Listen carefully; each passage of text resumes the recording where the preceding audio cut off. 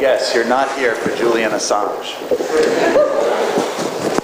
Good evening, ladies and gentlemen. It's a pleasure to welcome you all here tonight, and it's a pleasure to welcome our guest speaker, Professor Niall Ferguson. As many of you know, Harry Truman once said, anything new in the world is history you haven't learned yet. And Professor Ferguson has been a testament to that. So, without further ado, I'm going to introduce Dr. Bernard Fulda, who's been kind enough to invite him on our behalf and kind enough to jointly sponsor this event. Dr. Fulda.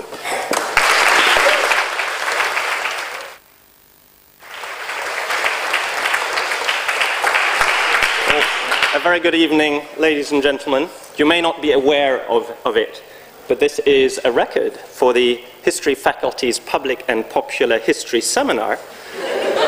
And this will be particularly delightful to Niall when I tell him that last time David Starkey came to talk to us, we didn't have a third of the audience size. In fact, this is the second time that Niall Ferguson has graced us with his presence. 5 years ago, he came to introduce what was then his most recent book, his most recent project, The War of the World, also accompanied by a Channel 4 documentary series. It is somewhat shocking to know that since then, this is the third book to have appeared in those 5 years. Over the last 10 years, he has published a total of 8 books. Now, some in this room may recognize a workaholic when they see one. Most of you probably recognize an alcoholic when you see one. But this is not the reason why we're hosting Niall Ferguson tonight. If he was just an incredibly productive historian, believe it or not, we could have invited the one or other person. The reason he is here has something to do with Cambridge. It must be something in the air.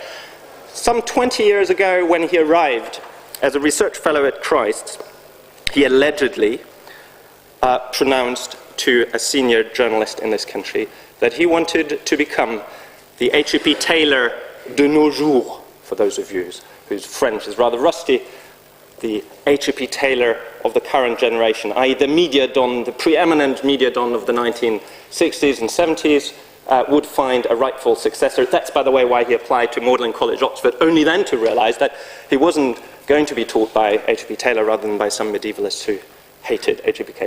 Taylor's guts. So he certainly had to work on getting there. And arguably, he's made it. Now, some heretics in this room may feel that there are other contenders, David Starkey, Simon Schama, and fantastic history communicators as they may be, they don't actually quite have the range, and certainly not the impact that Niall Ferguson has had with his work. Now, as far as the audience tonight will go, Time magazine's list of the world's most influential people of 2004 is exactly that, a piece of journalistic attention-seeking in the year 2004. Perhaps the learned audience tonight will be more impressed by the tribute paid to Niall Ferguson's impact on British society through the pen of Alan Bennett and his personification of Irvine in The History Boys. Now, he actually got him quite wrong. But being the bad guy of one of the most successful plays and a reasonably successful, not very successful film, is probably not bad. Some decades from now when no one is going to talk about Time magazine, he'll still be in there. The reason he's here tonight is that he is not just a fantastic history communicator, but also a man interested in current affairs, in politics, in finance. He attracts the ire and indeed quite often the venom of contemporaries who feel that he's seriously getting things wrong, like Nobel Prize winner Paul Krugman, who thinks that Niall Ferguson's recipe for financial salvation is a road to utter destruction. And now he's trying to sort out history as it's taught in schools. This is what we tried to get him to talk about when we invited him. And rather than just being very negative and telling what was wrong with the way that history teachers kind of violated history, he set out to produce a book. And so this is it, Civilisation, the West and the Rest, Niall Ferguson's take on the great divergence, why the West became the preeminent place in the second half of the second millennium. So without further ado, please join me in welcoming Niall Ferguson.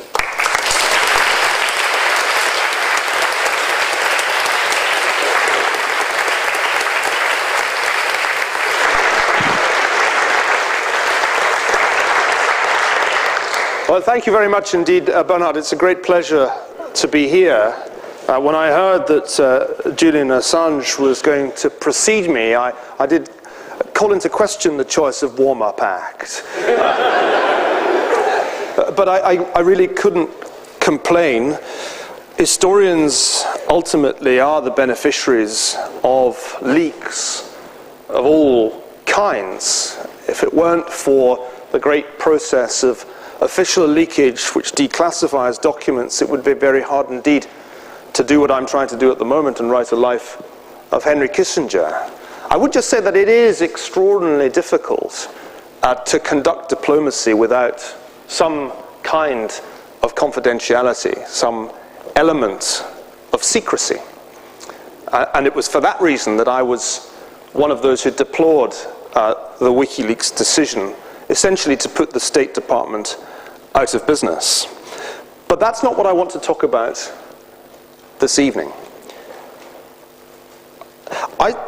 Well, some of you may have been listening to Mr. Assange, was having afternoon tea with the Steiners.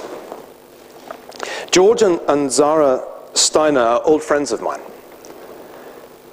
And in many ways, they exemplify what is wonderful about this university. For 2 hours we talked about such an astonishing range of historical subjects. Everything from the events that led up to George Steiner's father leaving France just before the German invasion, to the finer points of a recently published book on the Holocaust, to Zara's forthcoming second volume of her massive history of interwar diplomacy. It was magical. I walked there from Sydney, Sussex. The cherry blossom was out on the tree just in front of the rooms I used to have in Peterhouse. I have to tell you, I felt an overpowering nostalgia. I regret actually that I ever left this place. It's the most beautiful university in the world. You are so lucky to be here. And in addition to being beautiful, it is still one of the greatest universities in the world. And in particular, it has one of the greatest history departments in the world. It must be great because so many of my former students at Oxford are now employed here. There are at least 2 here tonight, in addition to my excellent successor at Peterhouse. If you are here at Cambridge reading history, by definition, you must have been taught history pretty well at school. Otherwise, it seems unlikely that you would have got in. And so you may be feeling that I'm here to talk about a non-problem. What could possibly be wrong with the way that history is taught in British schools?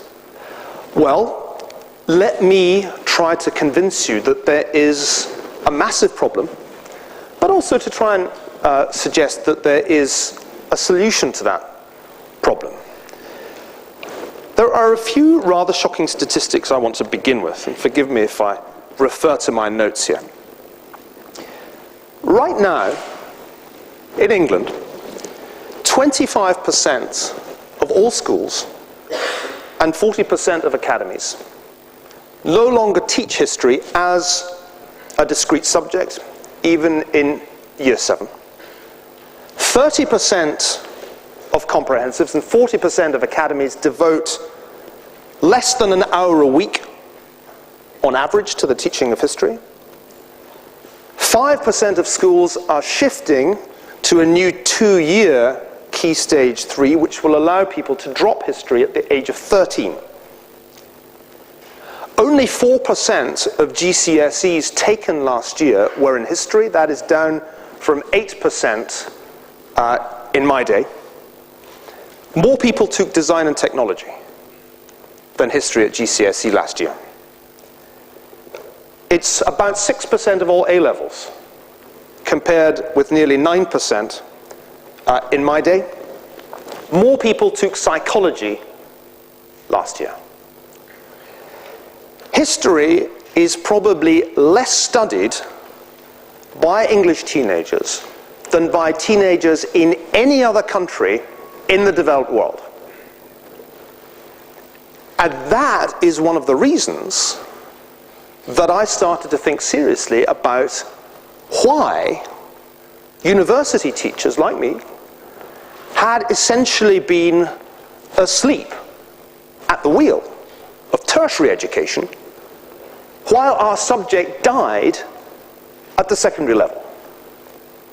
And I don't think that dying is putting it too strongly. How did I first notice it? It was partly doing Oxford admissions. It was partly talking to my own 3 children as they went up through the English system. What struck me as I observed them growing up was the absence from their education of any interconnected narrative about the past. What they did at school was a kind of smorgasbord of subjects, which were presented in no particular order, and which were sometimes taught more than once. They would do the rise of Hitler at least twice, in one case 3 times.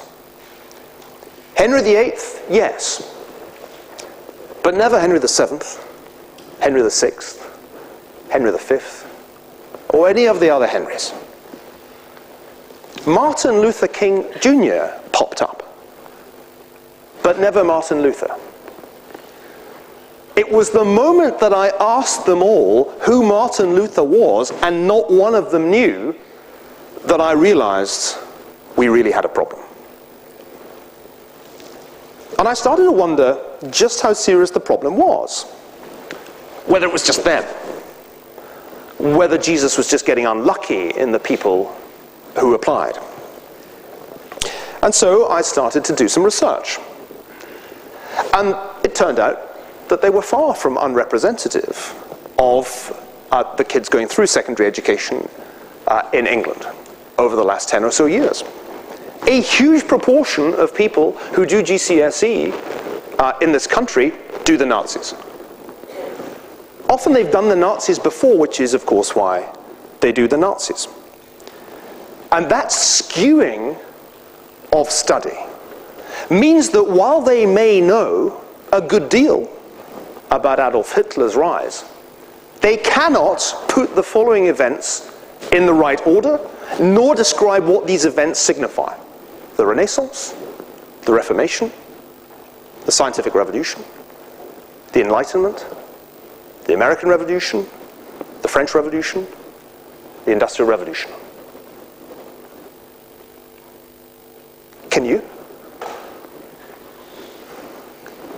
If I put one of you in the spot now and said, first, did I do them in the right order? Second, what did each one signify? Could you do it? Of course, this is Cambridge.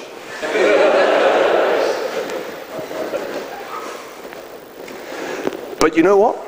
The average school leaver in this country could not.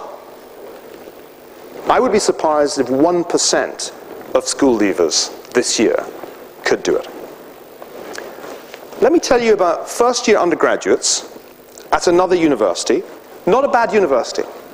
I won't name it, but by no means a bad university. In fact, a Russell Group university, I think. These were undergraduates who had been admitted to read history.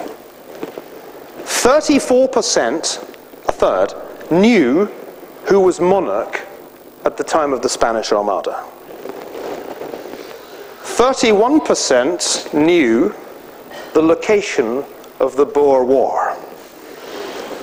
16% knew who commanded British forces at Waterloo. A third thought it was Nelson. Luckily, they didn't think it was Nelson Mandela. I literally was in Trafalgar Square. I was going through Trafalgar Square in a taxi with someone. And she said, "What's that?" I said, "What do you mean, what's that? What's that big pole there?" I said, "It's Nelson's column." And she said, "Nelson Mandela?" That's a true story. So, this is a really good one. 11% of Harvard, I nearly said which university it was, just to stop myself. I don't want to give it away, you know, I don't want to embarrass anybody by saying which university it was. 11% were able to name a single 19th century British Prime Minister. And other surveys reveal the same terrifying levels of ignorance. Now, I don't want to claim that the English are uniquely ignorant. In fact, Newsweek, for which I'm currently writing, are about to publish a great survey on American ignorance, which shows that about a third of US citizens, born US citizens, would fail the citizenship test, and in particular would fail the history section. So it's not that the English are uniquely ignorant. But there is a problem that I want to suggest to you exists in the way that we teach history in secondary schools. And in my view, this problem perfectly illustrates the law of unintended consequences, which is the most powerful law, perhaps the only law, of history. It was in the 1970s and in the 1980s that a group of educationists began to propagandize what they called the new history. This was to be contrasted with the old history, which consisted of one effing thing, if you'll forgive me paraphrasing Alan Bennett, after another. One effing thing after another was boring, it was chronological, and that had to go. In place of one effing thing after another, children were going to be taught skills. You don't need knowledge if you've got skills. So skills became the centerpiece of the new historical education. Instead of teaching people content, there was going to be an emphasis on discovery. No pedagogy, no authority figure telling people what happened. The kids were going to find out for themselves in a process of child-centered discovery. And above all, instead of writing essays, they were going to engage in source analysis with occasional bouts of empathy. Imagine you are a Roman centurion. Now, I've no doubt that those people who were responsible for the changes in the way that history was taught were well-meaning and sincere people. But the combination of their influence in education, so one of them leaving now as an educationalist, fleeing. The combination of the educationalists thinking about how history should be changed and a conservative government that thought the national curriculum should be created in order to prevent dangerous lefties from teaching that Lenin was a good man, this combination was fatal. An extraordinary bureaucratic process produced a highly complex national curriculum, comprehensive in terms of the methods that were to be taught and the subjects that were to be covered. The Regius Professor at this university praises this national curriculum in a recent issue of the London Review of Books. The problem is that what is there in the national curriculum bears almost no relation to what happens in the typical English classroom. Because rather than teach all the many wonderful things set out in the national curriculum, most schools teach a tiny selection of these things in no particular order, with relatively little attention to the long run. Let me give you an illustration of the kind of thing that ultimately happens. I want to make it clear that I do not blame teachers for this. In fact, I think teachers have been the victims of the law of unintended consequences. I blame far more the tyranny of examination boards as well as the tyranny of the educationalists in the system. In the end, the culmination of much historical study in this country is a GCSE. And I want to give you an example of what the GCSE is now like. Some of you probably did it quite recently. History, you're here at Cambridge reading it, is exciting. The origins of the First World War are especially exciting. Indeed, I can think of few subjects that could consistently keep me awake during an Oxford tutorial more successfully than the origins of the First World War. But the way that history is taught in English schools somehow makes it boring. Question 8.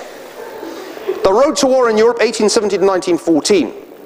This question is about the growth of international rivalry. Look at the boxes below. Write down the 2 ways that German foreign policy changed after the resignation of Bismarck. Occupation of colonies, development of the navy, construction of railways, opening of the Kiel Canal. Part B. That was for 2 marks, incidentally. Choose one of your answers to question A and describe one effect that it had on German policy. 3 marks. C. Give 2 reasons why the first Morocco crisis developed in 1905. 4 marks. D.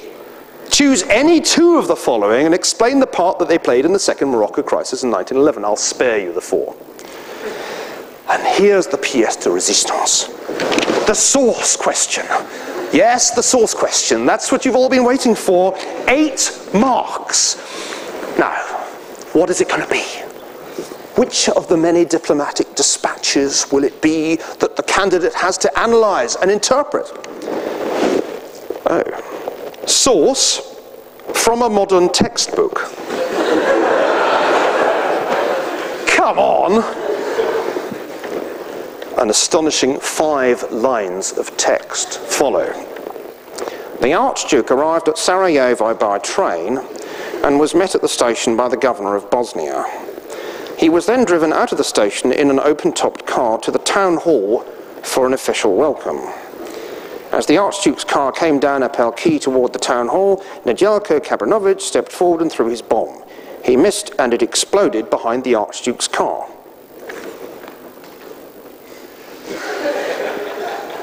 In clear violation of health and safety directives.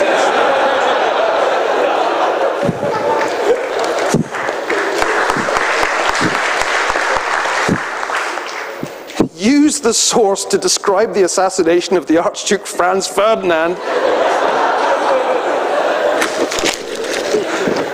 Sorry, bro. That's it. That is how you make the origins of the First World War staggeringly boring.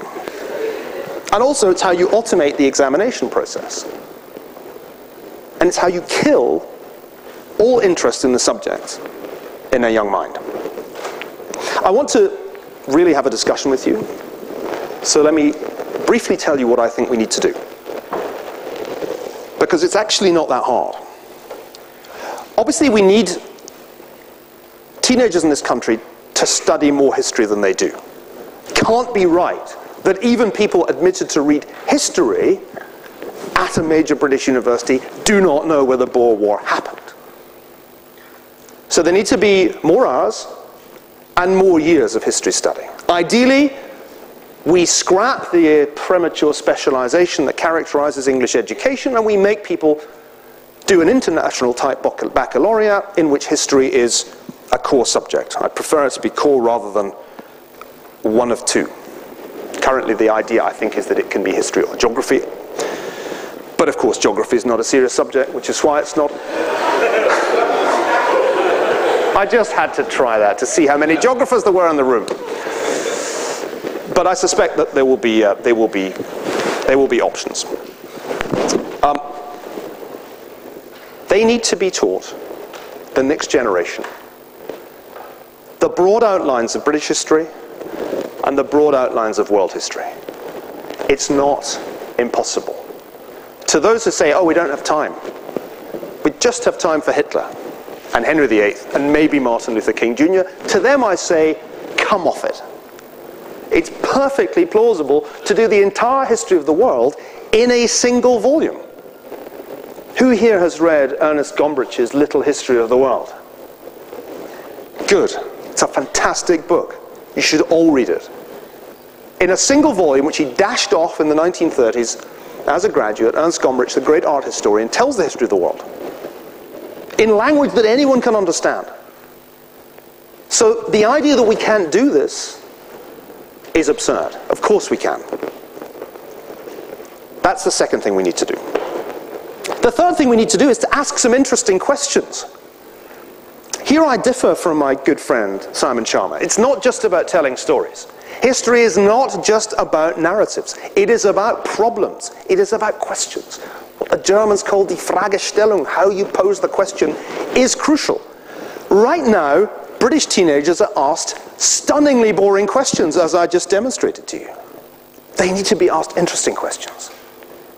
To me, the most interesting question of the last 500 or 600 years is why on earth did a few Western countries rise to such a position of predominance relative to the rest of the world?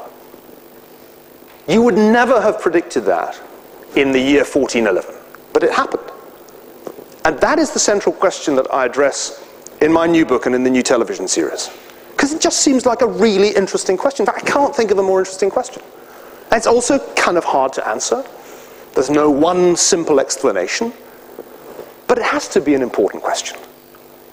And I think it's an important question because, like the great philosopher of history, Collingwood, I think we need to ask questions that illuminate the present.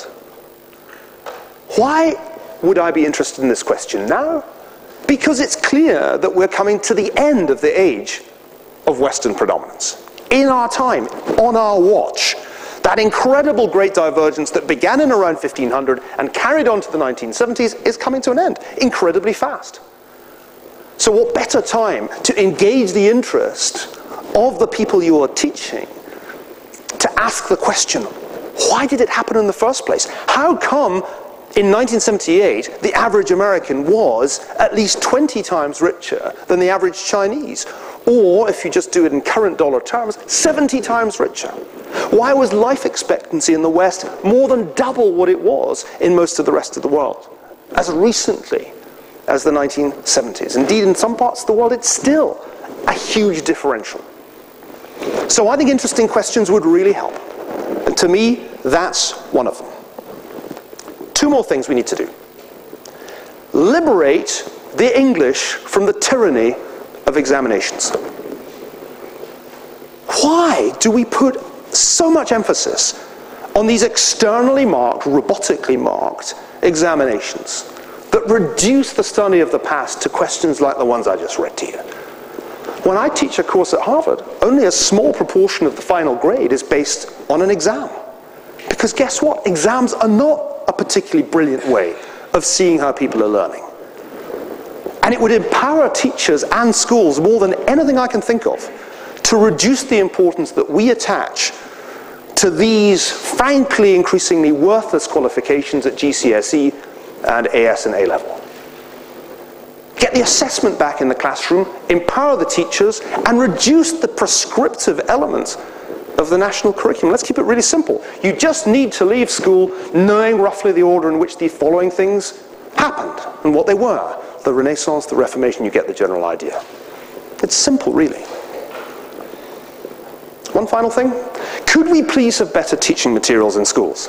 Have you seen the kind of textbooks, the worksheets? They're dire. They're so awful. But you know what? Thank you. I'm glad someone agrees with me. It's partly our fault. It's partly the fault of the university academics. We just didn't do it. We just left it to other people. Write a textbook for a secondary school? Oh, I'm working on a review article for past and present. Far more important. The British academics have a lot to answer for because they basically left the field open.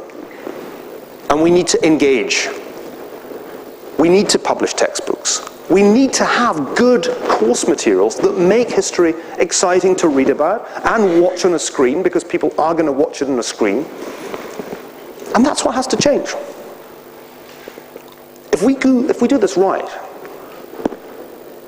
then it just might be that history becomes as exciting for the majority of people in British schools, rather than just for the tiny minority of lucky students, people like you, who are brilliantly taught, who are highly motivated, who do get good teaching materials, and who ultimately do get to come to this fantastic university. Thanks very much indeed.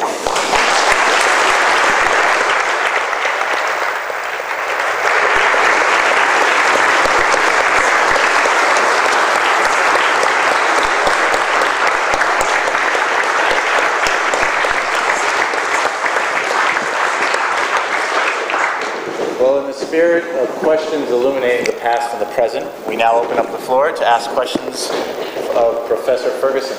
If I could just ask that you state your name, your college, and please just state your question and be as concise as possible. So we're going to start on the left and move to the right. Yes? Right, Charlotte, this says incessant knowledge. I was just wondering why you think studying history is so important that it's part of why you want to put it as central. It's really quite simple. If you don't understand where something came from, it's quite hard to understand it at all. Now, at the risk of sounding too instrumental or functional in my approach, I really think that to be an effective citizen, a responsible adult, you need to know where things came from. Otherwise, what's the rationale?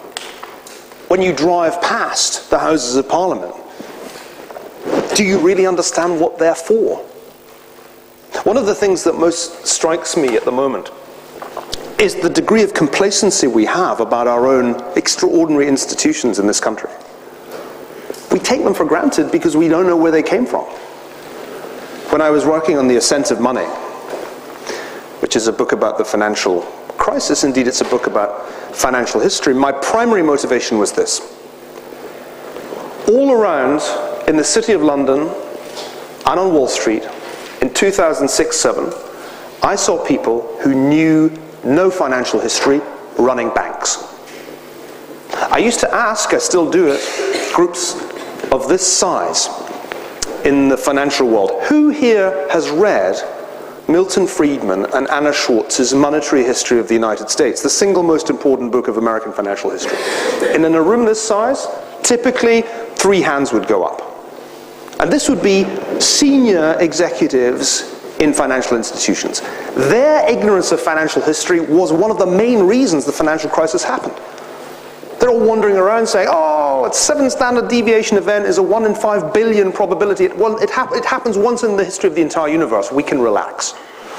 And then, of course, it happened. Because, in fact, they happened pretty often. So I think that illustrates the dangers of historical ignorance. And I don't think historical ignorance is only dangerous in the financial world. I think it's dangerous in the political world. Let me give you another example.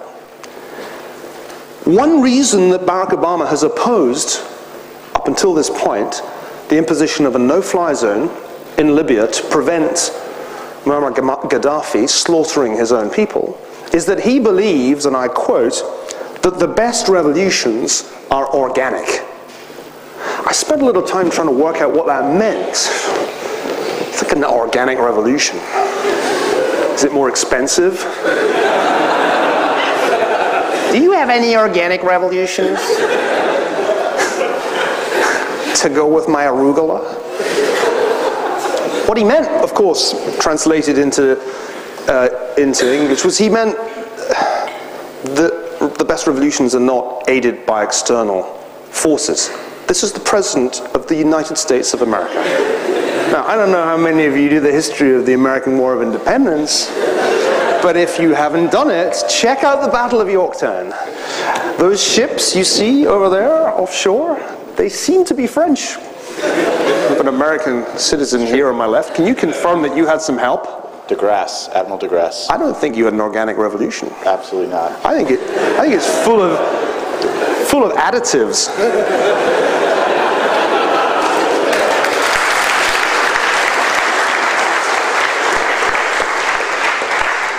We have people in positions of extraordinary power who appear to be basically ignorant of history. That's the thing that scares me.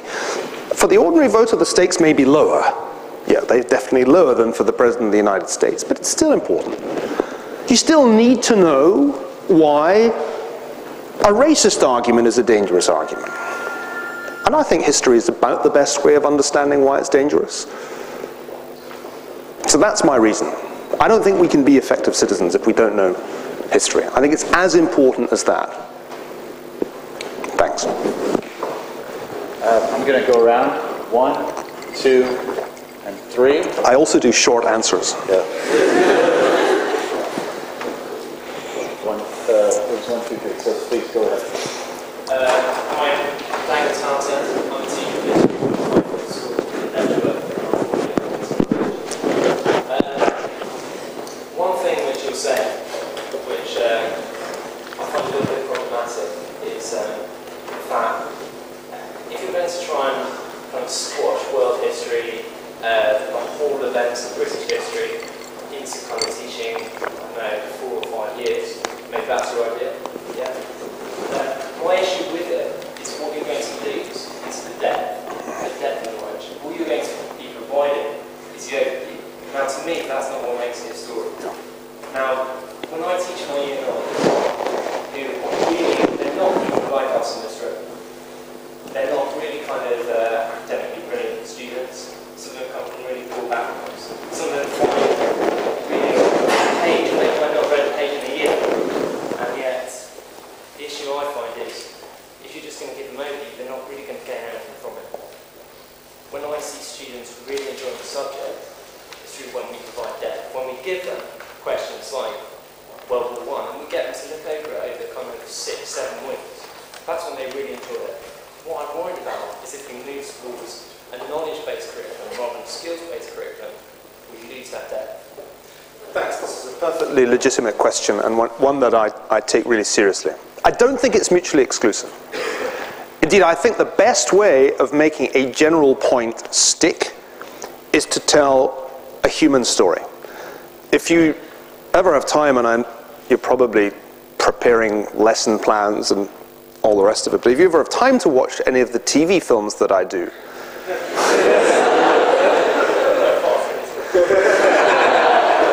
you'll see that's what we do. I mean, the reason that I make these films is that you can't actually reach 1 million people with a book.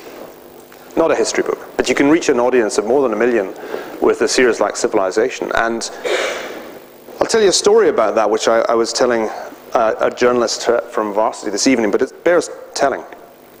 The combination of a big argument and the human story is a really potent one.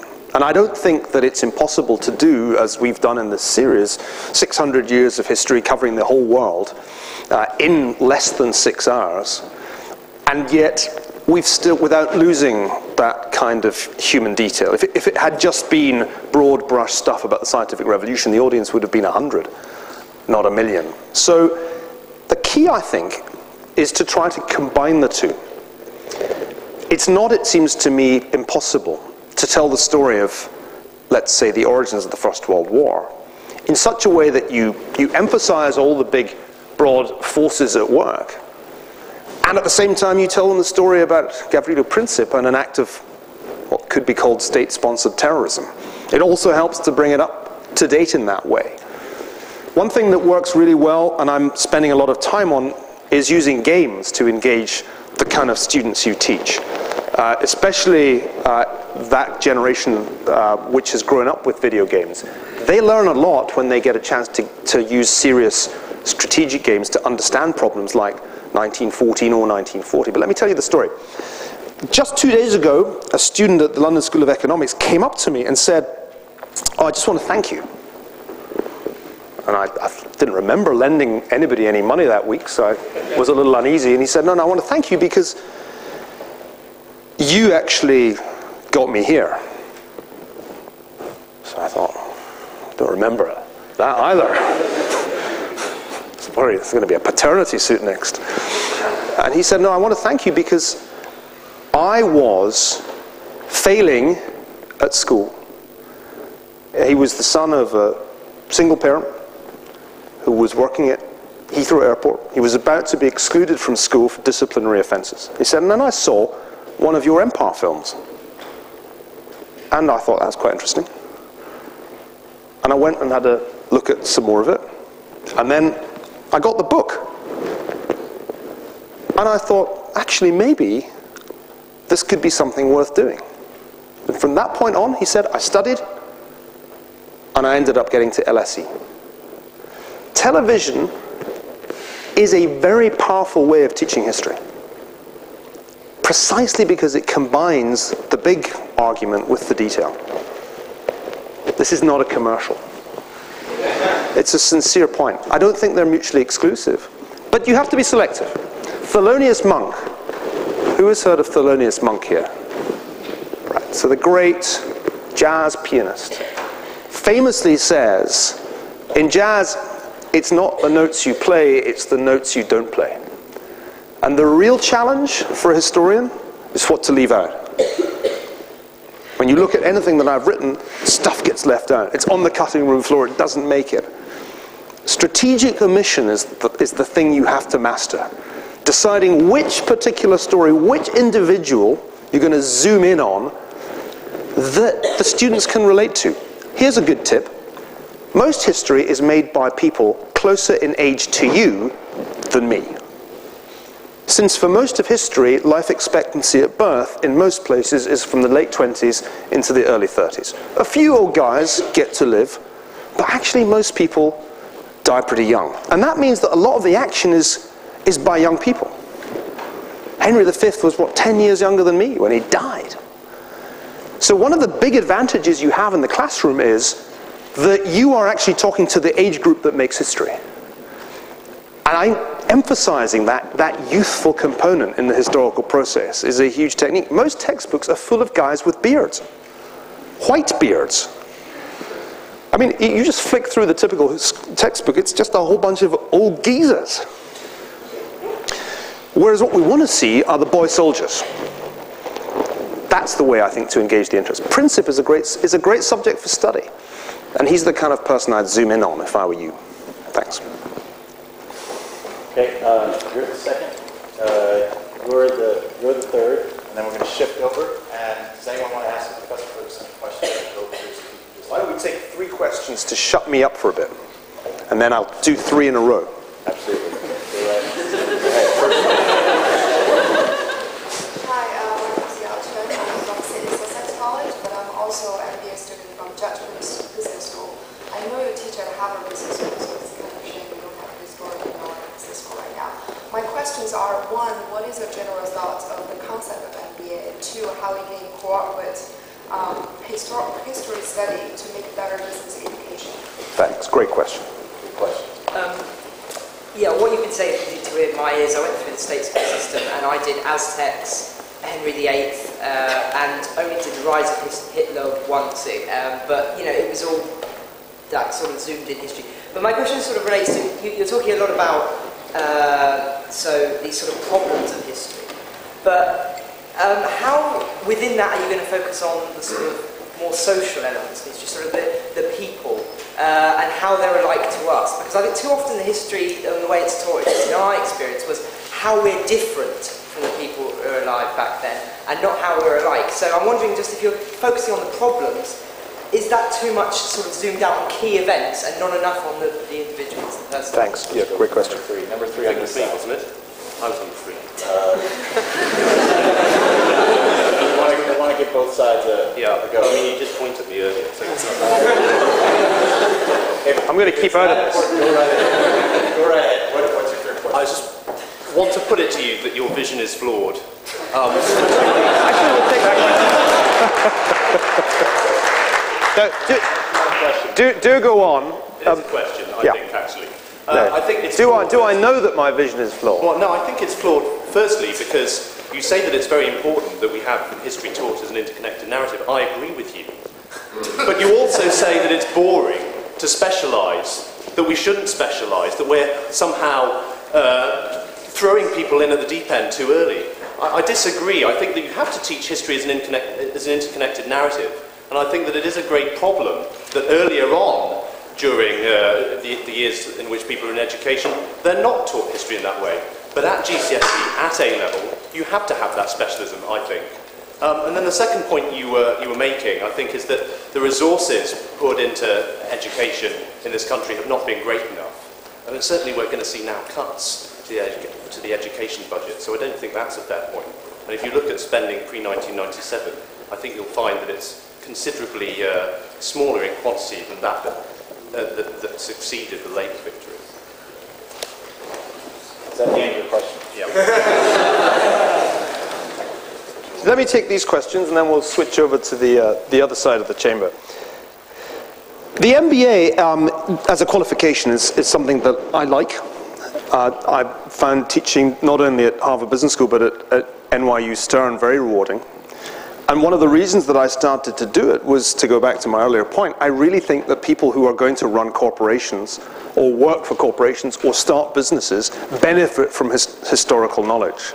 And I think one of the strengths of the Harvard model is that we essentially, using the case method, teach a lot of history. We may not call it that, but every time you take a case study, whether it's General Electric or Enron, you're basically doing a little bit of business history. Other business schools, I don't know about Judge, but other business schools, Wharton, for example, or Stanford, are far more theoretical in their approach. And I think they have, for that reason, contributed rather more than HBS did to the excessively model-driven view of business that I think was a part of the cause of the crisis. So I urge all business schools to have a history component to the course and to get some historians, especially some economic historians in. It'd be great to see that happen here. The question about social elements in history is a really good one. I think that one of the challenges of teaching history is that at some level it's wrong to say the past is another country. At some level it's actually more different than that. It's another planet. Because to live in a world in which life expectancy is in the late 20s or early 30s, to live in a world of such great uncertainty, even about your life expectancy, is profoundly different from our modern condition. So there's a sense in which we are right, and your teachers were right, to emphasize the yawning gap between our lives and the lives of the people we study. But there are also these extraordinary, enduring predicaments that are central to the human condition that make Shakespeare intelligible to us today. I begin Civilisation very early in the book by just quoting from my favourite poet, John Donne. It's a poem about bereavement. And I want to make the point that for Donne's generation, indeed for most generations until really the early 20th century, bereavement, the loss of a loved one, the loss of a child, the loss of a spouse, that was the norm. We are this strange late human form where bereavement comes to people in their 90s. And it is profoundly different. And yet, loss is loss. And the emotions that Donne articulates, we can understand and empathize with. I mocked earlier empathy because of the way in which it's become a cartoon version. There's a cartoon version of empathy in some secondary school teaching. But of course, empathy is central to what we do as historians. Collingwood rightly said that what we do when we study the past is we use relics of it, documents, bits and pieces, and we try to reconstruct past thought. And doing that involves reenacting it and reliving it in our minds, in our imaginations. That, I think, is at the center of what historians do. It's why it's not social science. It's actually an enormous leap of the imagination. And I don't want to denigrate that. So that's the challenge. We are profoundly differently situated from most people who ever lived. The dead outnumber us substantially. Maybe 7% of all the human beings who ever lived are alive now. The dead are the majority. And their lives were very, very, very, very different from ours. But we're humans. Evolution has not changed us. And therefore we can identify them even though their predicaments were so different. The gentleman who says my vision is flawed, I think attempted to politicize this discussion in an unhelpful way. But this is, after all, the Union. And so let me rise to that particular challenge. You said two things. First, you misquoted me. I don't think I ever said it was boring to specialize. I just said that the way in which we teach history has made things boring, and I think the exam paper I quoted from illustrates that. We must, of course, specialize at some stage. But you can't specialize until you have some sense of the order in which the great phenomena of the past occurred. And premature specialization is a major problem in our educational system today. Your neighbor just 2 seats along had that disorientating experience that my kids have had. The Aztecs, Henry VIII, Hitler. I mean, it's kind of like some kind of drug trip that we put our kids on. Whoa, man, Aztecs, Henry VIII, Hitler. In no particular order. So I think the specialization can only come when you have mastered the broad outline. Otherwise, it's too soon. As for cuts in the education budget, well, there are 2 points I would make there. The first is that it is inconceivable that a government would be engaging in the kind of cuts in public expenditure this government is engaging in, were it not for grotesque mismanagement of public finances by its predecessor. And I'm afraid to say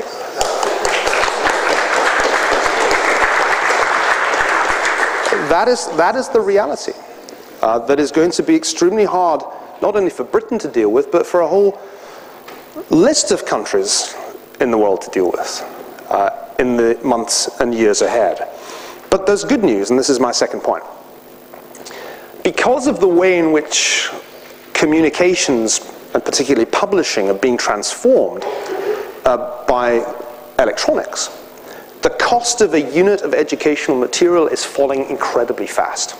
The days that you had to carry around an enormous and rather expensive book when you were studying a subject at school belong in the past already. It still exists to some degree in the United States. Did you have one of those huge textbooks on US history that you had to kind of carry with both hands? I mean, I still see students who can hardly stand up, going with their rucksacks to school. That's all going to be gone really soon.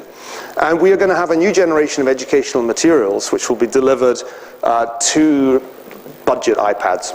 And these educational materials are a fantastic opportunity for us historians and for people who work in any field to produce exciting course materials that are interactive, that are not just slabs of text, the kind of things that would put your students off, but actually visual, that are interactive, that have a simulation element. So it's actually a really exciting time in which it will be possible for schools to do a lot more with less money. Should we go to the right-hand side of the... Please do. Okay. In order to prevent further confusion, I'm going to go gray shirt, checkered shirt, tall guy, black shirt, guy with... Not all guys, please. Yes, ladies, please. Lady over there, and the lady right here in the gray. So please start in the order that I do.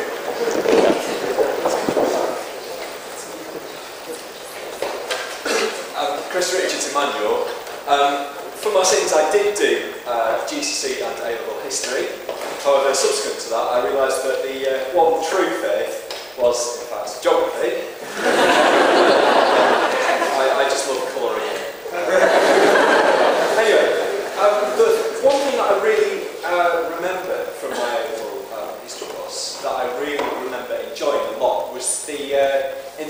research project, and there was, I struggle to remember what exactly I did. It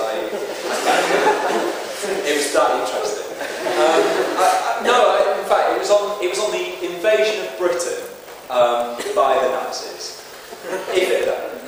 And I remember that just being so much more interesting than being sort of spoon-fed the very sort of acts of the 19th century Paul.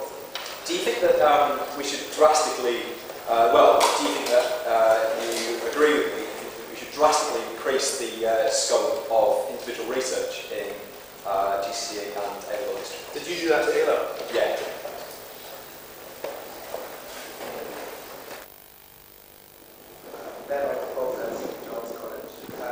You seem to imply that history has a value. As a historian, I obviously agree.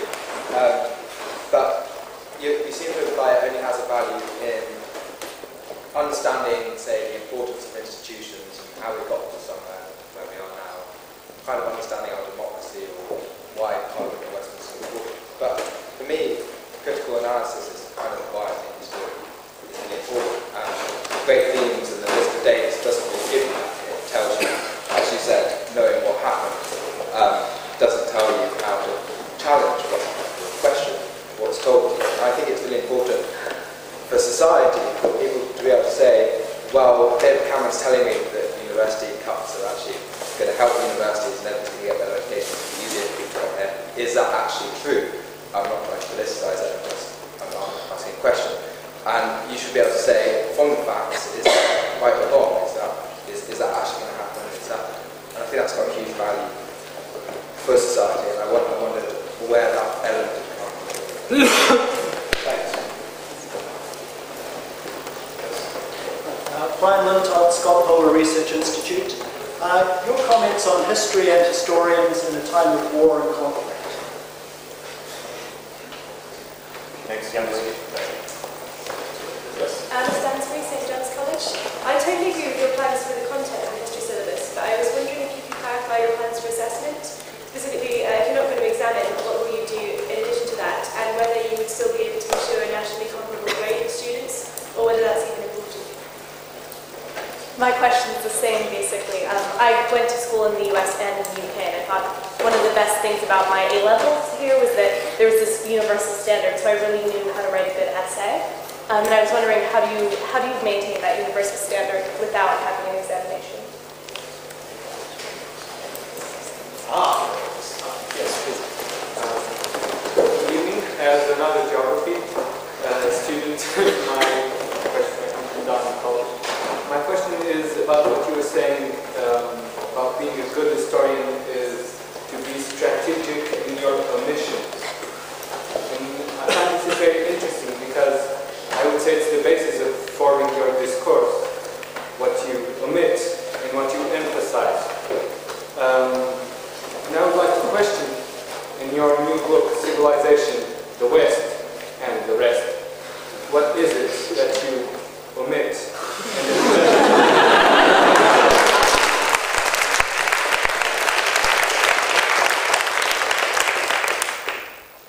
Well, thanks for all those. I'll try to do them in order. Well, obviously the study of things that didn't happen is something that I've long been an advocate of. Perhaps you even read Virtual History when you were writing your individual study on the German non-invasion of Britain in 1940, because it's one of the chapters in Virtual History. But that is the kind of thing that you can only do once you've got some mastery of the basics of what did happen. And so one has to be very careful about introducing the counterfactual, the what if, too early to people studying history, particularly because there are very important rules about counterfactuals that aren't always obeyed, of which the most important is we should not study alternatives that contemporaries did not consider themselves. If we don't confine ourselves in that way, if we start to imagine scenarios that nobody at the time thought of, we stop doing history. It becomes something else. But because we are studying alternatives that in 1940 the Germans genuinely considered, and indeed the British worried about, then it's still within the realm of history. Am I in favor of that kind of individual study? Yeah, absolutely. And that in a way leads on to this question of how do we assess? The days of the standardized exam are often looked back on very nostalgically, especially by the people who benefited from that particular mode of assessment, i.e. everybody in this room. It is not actually the only way in which performance can be assessed. It's one important way, but it shouldn't be the sole way. And I think what your example illustrates, the role that can be played by individual studies in A-level and indeed at other stages is important.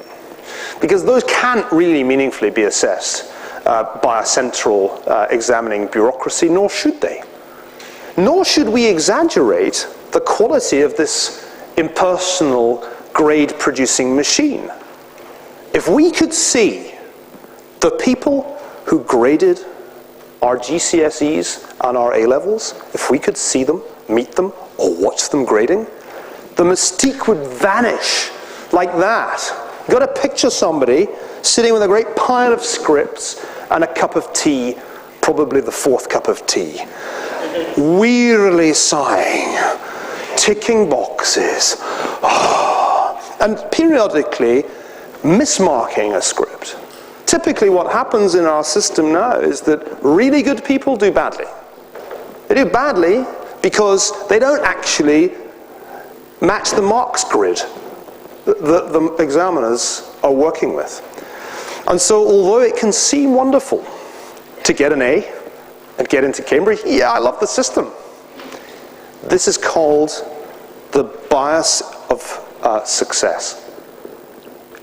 Nobody in this room was on the wrong end of that system. And of course, most people end up on the wrong end of that system. We're a tiny, tiny A-awarded minority.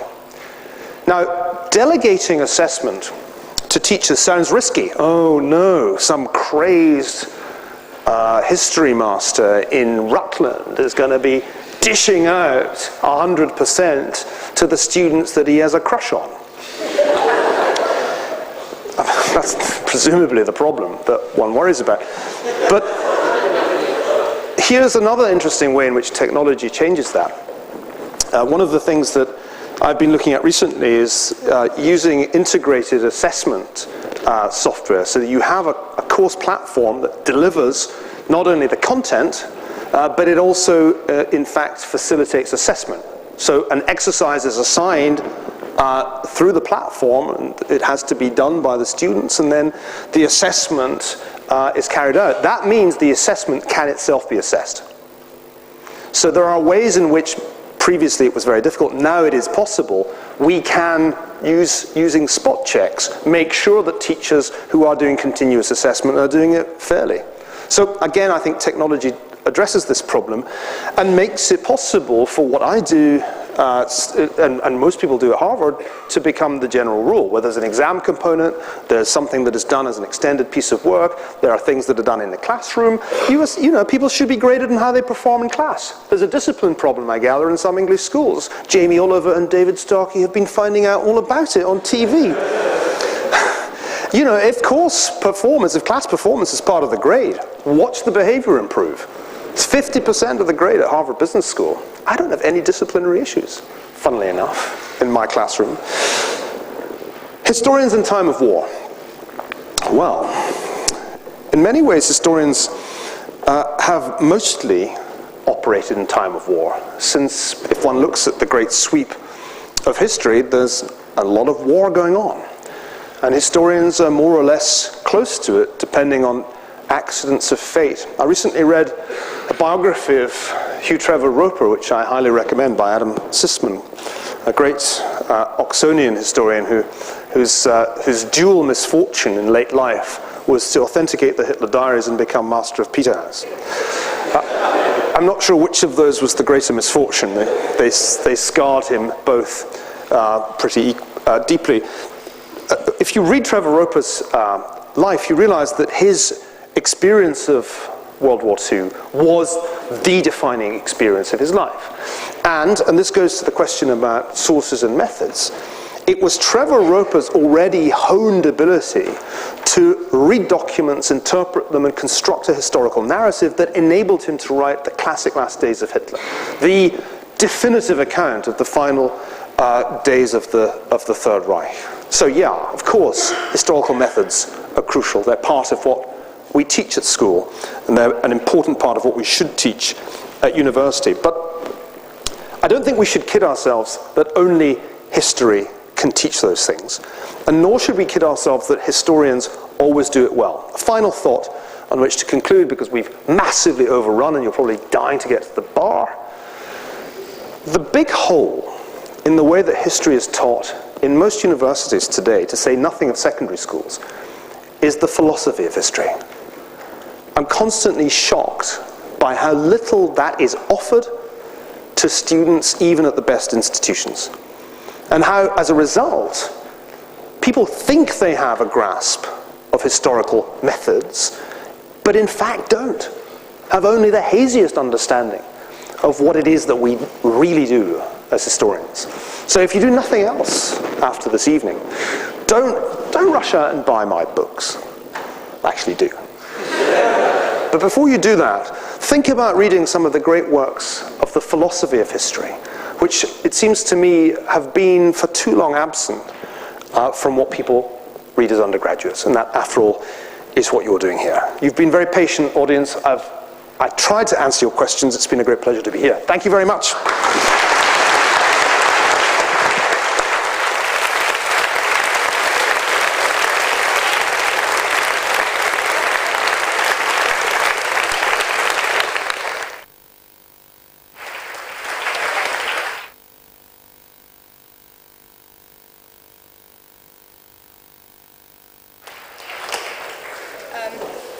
Just a really quick announcement that on your way out there are some people collecting for the Japanese Red Cross Fund. The money will go directly to help victims of recent events in Japan, so if you do have anything that you could just pop in their buckets on the way out, that would be great.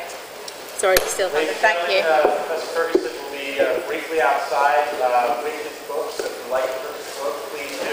But as you know, we're pressing for time, so please carry on smartly. Take it to the building.